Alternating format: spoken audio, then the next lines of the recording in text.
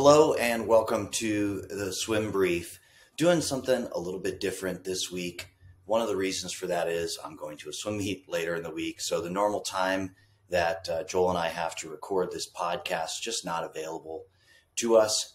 And we didn't really have enough time to prepare to react to stuff that was happening in the news. But probably what we like to talk about more on this podcast more than anything is the art of coaching, the culture around coaching.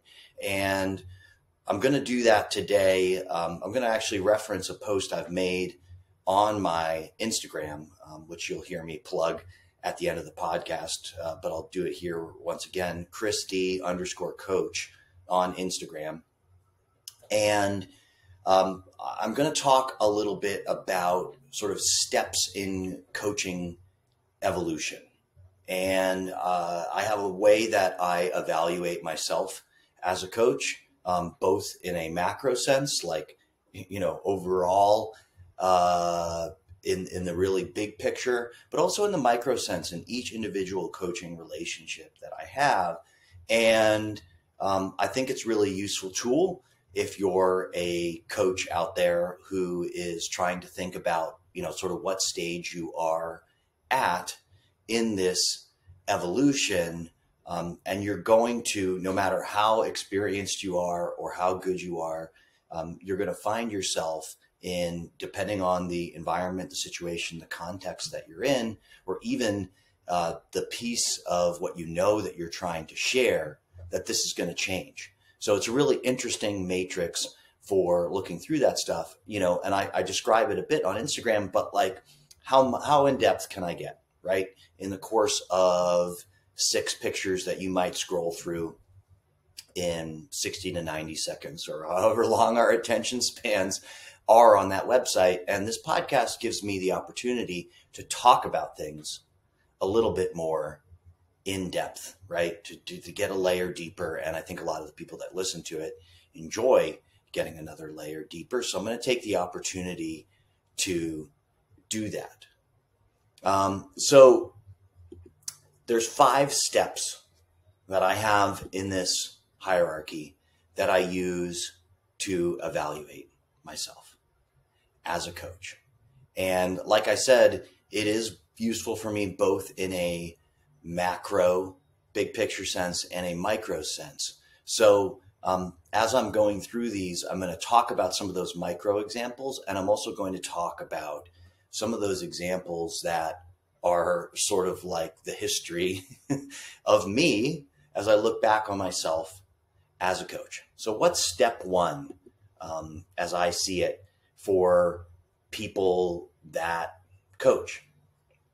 Well, I think that many of us at the outset of coaching, when we are novice coaching or we are novices in a subject matter that we might be starting to coach, the first thing that we can get pretty good at is finding flaws, right? So I can remember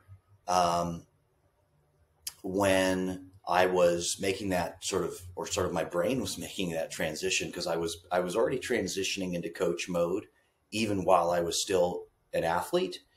And as an athlete, you take a lot of feedback from coaches. They tell you sort of what's going on, and you're very naturally drawn to what you're doing wrong and trying to fix it.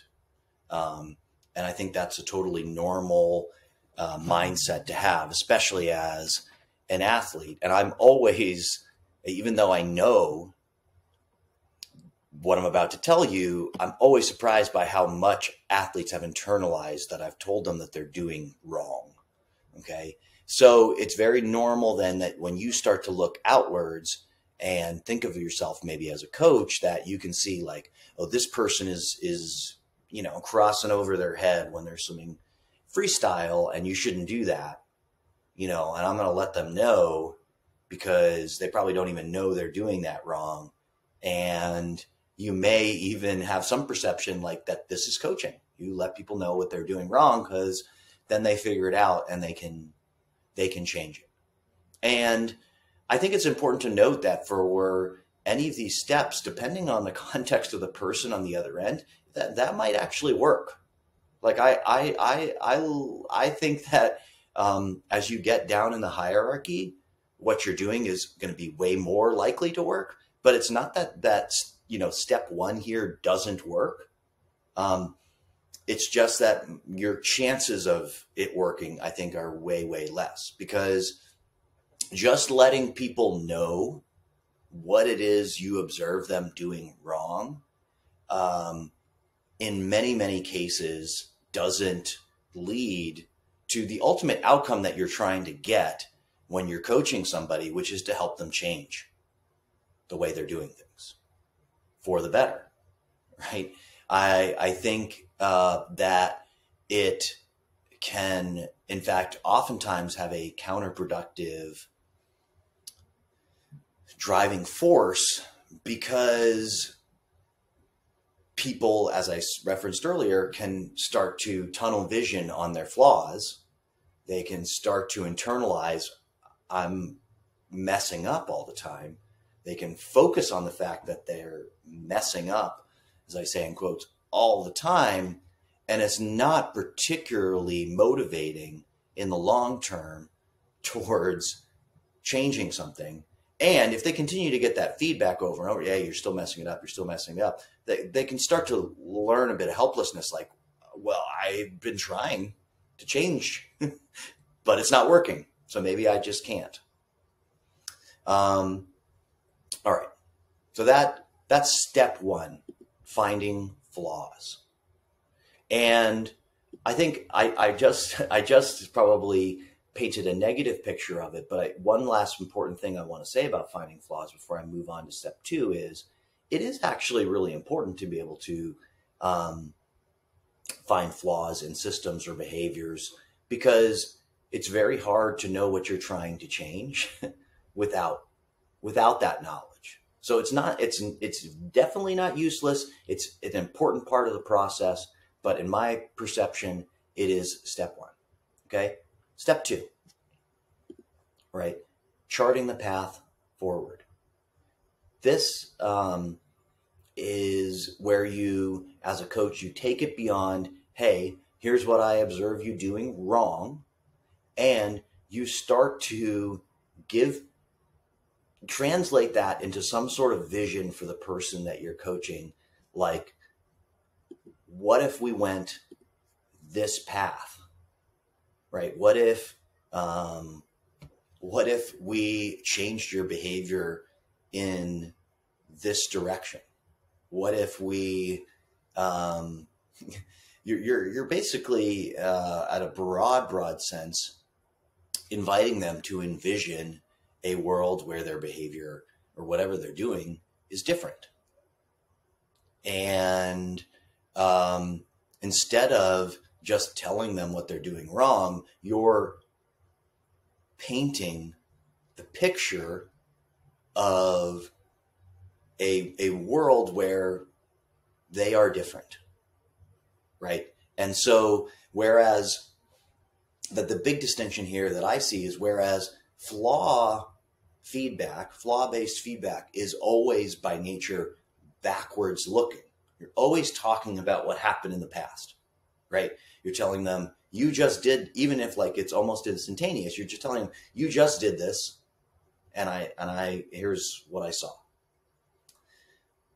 The next step, and I think a crucial step in coaching, is to offer some sort of forward-looking feedback and vision, right? So that you're actually painting a picture of what might happen in the future, or a direction that things could go in the future, so people know where to go, right? Because again, you don't really want them very focused on what it is they're doing wrong.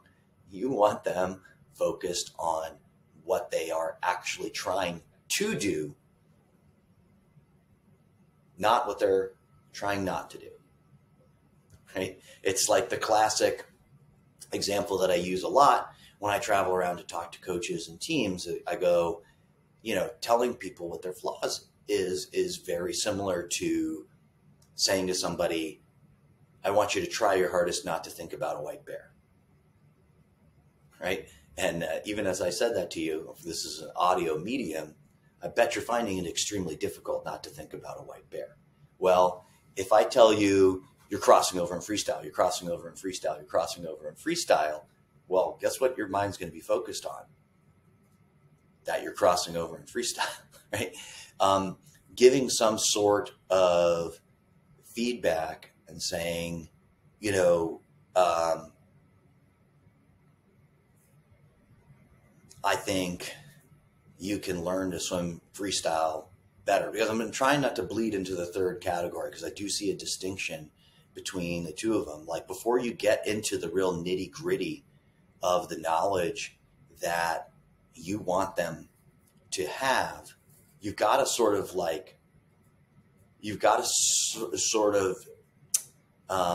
prep them to receive that knowledge, right? Like, people may take you at face value that something is a flaw, but I see as a sort of necessary second step to getting someone to change, preparing them for like what is possible, right? In terms of them changing themselves. And then you're going to tell them how to do it, right? So step 3 is transmitting knowledge.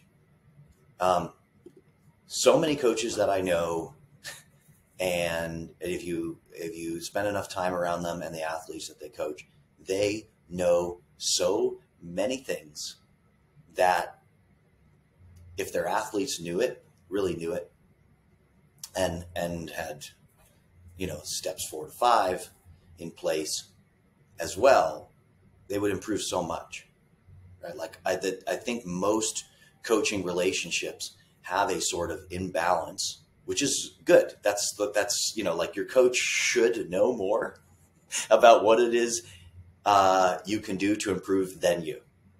That's to me an important part of the coach, is that they have a lot of ways forward for you, right? They may be focusing on one, and there's a lot of value to focusing on one at a time, so that your attention and focus is not divided and you know, trying to accomplish a lot of different things when it takes, especially at the outset of learning something, when it takes a lot of intentional effort to do it. It takes a lot of executive function, to borrow another term that I've used a lot. When you're picking up a new habit, you have to be conscious of what you're doing, because if you stay in the I'm just going to sort of like let my brain do its thing, right? It's just going to keep doing what it's always been,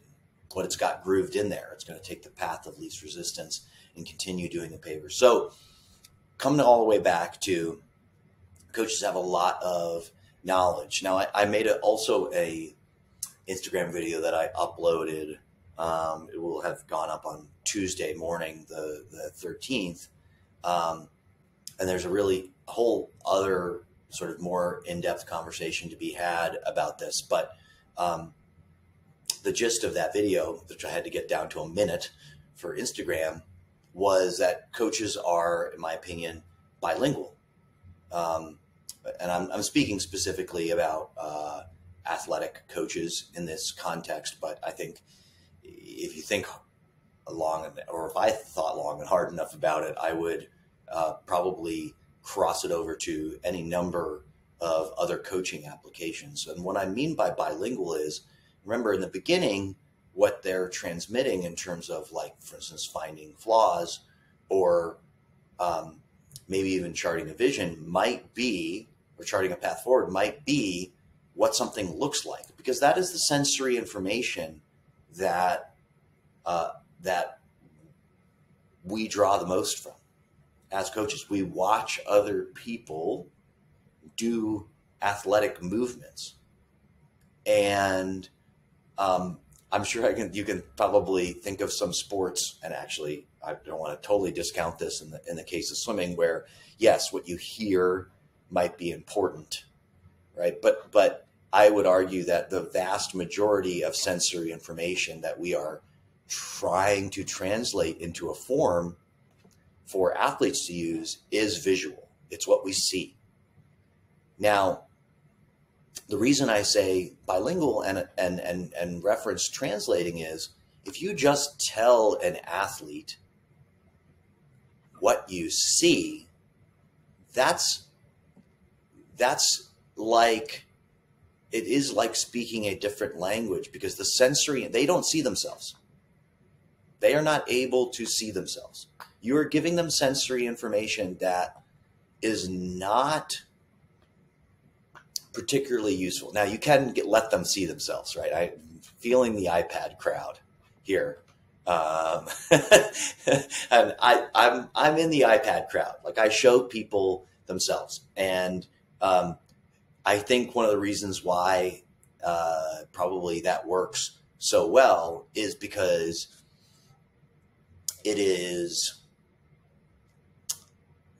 athletes will very naturally translate that themselves. And many athletes can translate your visual like feedback into, they can translate it without you having to. Don't get me wrong. Like I said at the beginning, athletes can just like flip the switch at any step of this. And anybody who's had experience, I guess this is another interjection I want to put in here, because I've coached some pretty high level athletes over the years. One of the things that lulls you, or can lull you into some complacency with coaching really high level athletes, is many of them will make lasting changes without you having to get down this step of evolution whatsoever. Like, you can just tell them what they're doing wrong and they'll fix it. And it's amazing, right?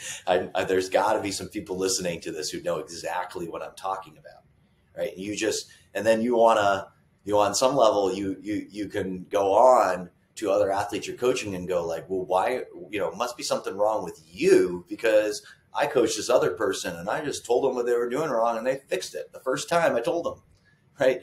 Instead of thinking like, maybe it has to do more with me as a coach and the fact that I haven't really like gotten to the highest level that I can get to. So we're at this stage of transmitting knowledge. And really, to me, I think the athlete is sensorily, like, they are feeling their way through it.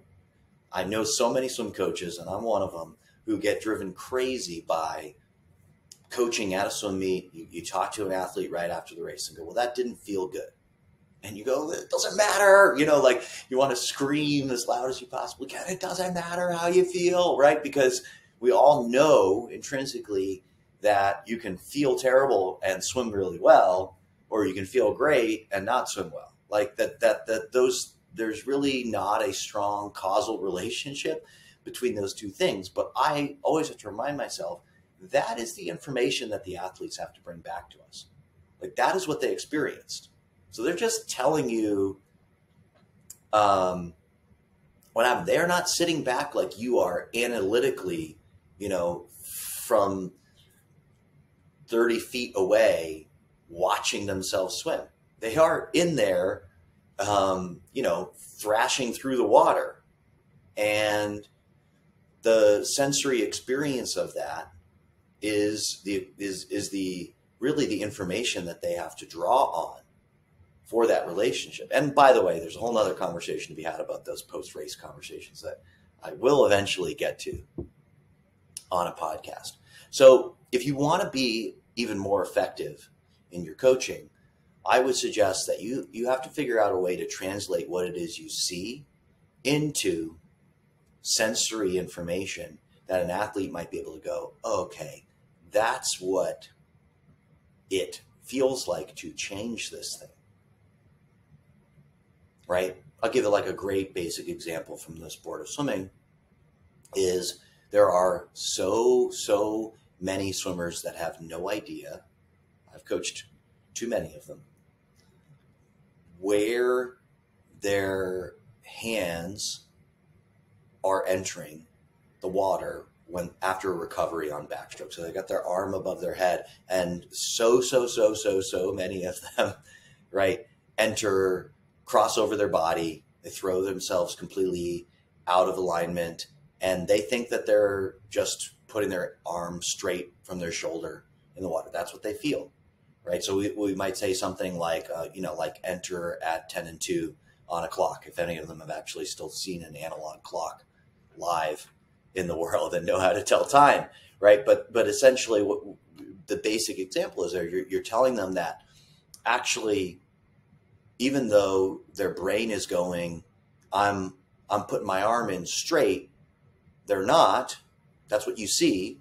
And therefore, putting their arm in where you want them to on this clean line from the shoulders, so everything's connected through to the body, is going to feel like they are way out wide, sort of laterally from themselves, right? Okay, so that's an example of translating knowledge. Now, if you've done all three, right? You've accomplished all three with them, right? Maybe it works. Maybe still, in my opinion, somebody that you coach might need help motivating towards action. I think we can all think about examples in our lives where we know exactly what it is we should do to improve. Somebody has impressed that upon us, or we have, sought that knowledge out. We have learned it. We know, we've maybe even tried it to the extent that we know, we really 100%, we know what to do. We know what it is to do, but we're not doing it. We are struggling at the stage of motivating ourselves to do it. Now, this is a fascinating stage because as I get into stage 5, I will talk about sort of a real potential pitfall of this, because I've seen in my own career, and then I've seen in observations of coaches I talk to, and I talk to so many coaches per week, and I can't help but talk about this kind of stuff. These coaches that are amazing motivators. They're amazing at motivating people and getting them to do something differently.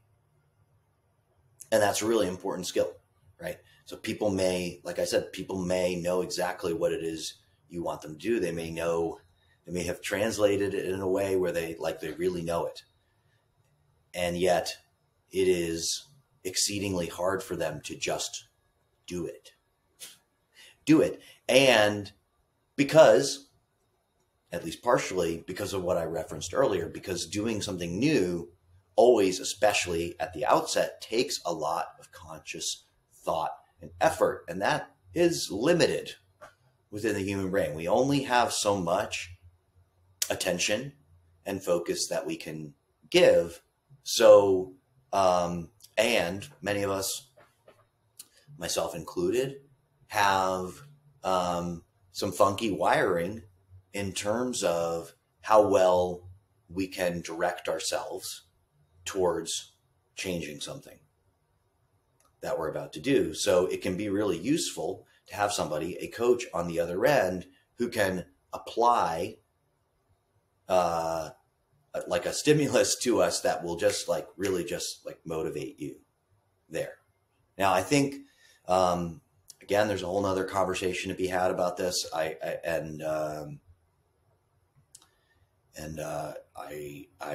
not going to get into it here. I mean, fear is incredibly motivating. I think that's one of the reasons why we have some really tough habits in the sporting world, because in a less enlightened era, we have applied plenty of fear to motivate people to do things. I don't particularly believe in that, right? I think because there's a sort of a corrosive effect of that over time, of keeping people in these sort of endemic fear states, and it's just not very kind or good on a basic human level.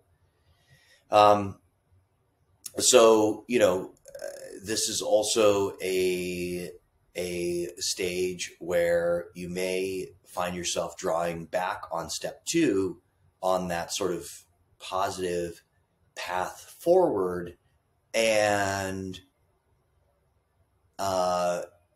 continuing to sort of get the person in the headspace of envisioning what is next, and like looking at that target, right? So that and you be the person that keeps like putting it back at the front of their frame of whatever they're looking through. You just keep you keep saying the words that get them to go, okay, yeah, sorry, no, this is what I decided I wanted to do this, and I'm trying to do this, and I believe that this is leading to this outcome.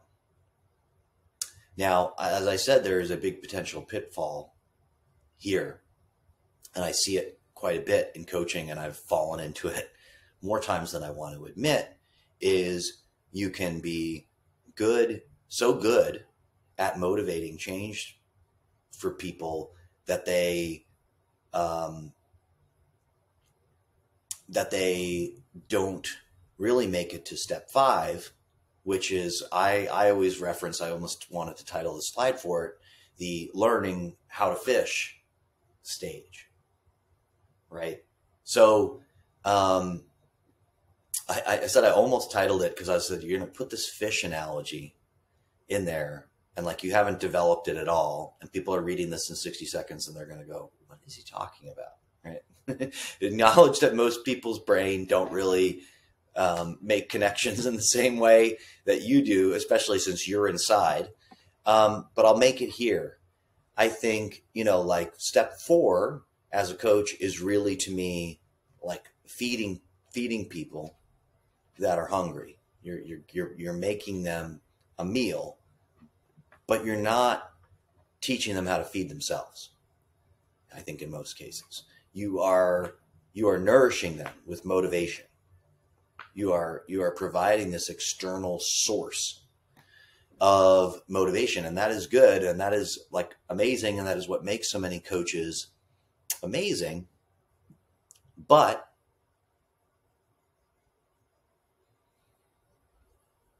even better is if you're simultaneously teaching them how to motivate change within themselves, because what that allows is, for instance, that you go back to some earlier steps, you can have them devoting attention and focus to self-improvement, basically self-improvement projects, and you get more of your attention to be forward-looking as a coach.